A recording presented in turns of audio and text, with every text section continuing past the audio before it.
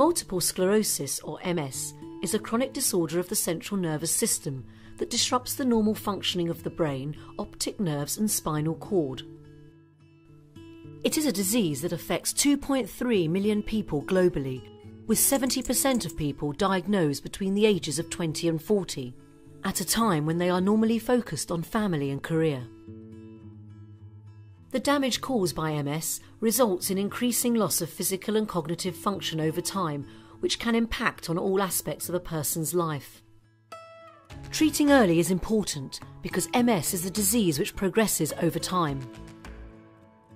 Only about 50% of people with MS are employed 10 years after diagnosis. Let's take a closer look at the two types of damage caused by MS. Damage can be focal. This is when distinct inflammatory lesions develop in specific areas of the brain. Or it can be diffuse damage, that is widespread inflammation across the brain.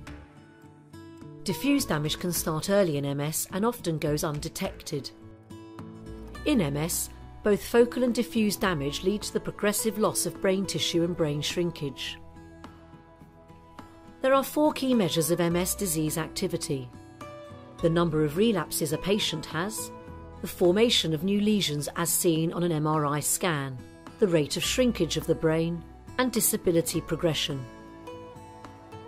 But patients can work with their doctor and clinical team to manage their MS, so they can keep doing the things they enjoy for longer. Find out more about living with MS by searching online for Living Like You.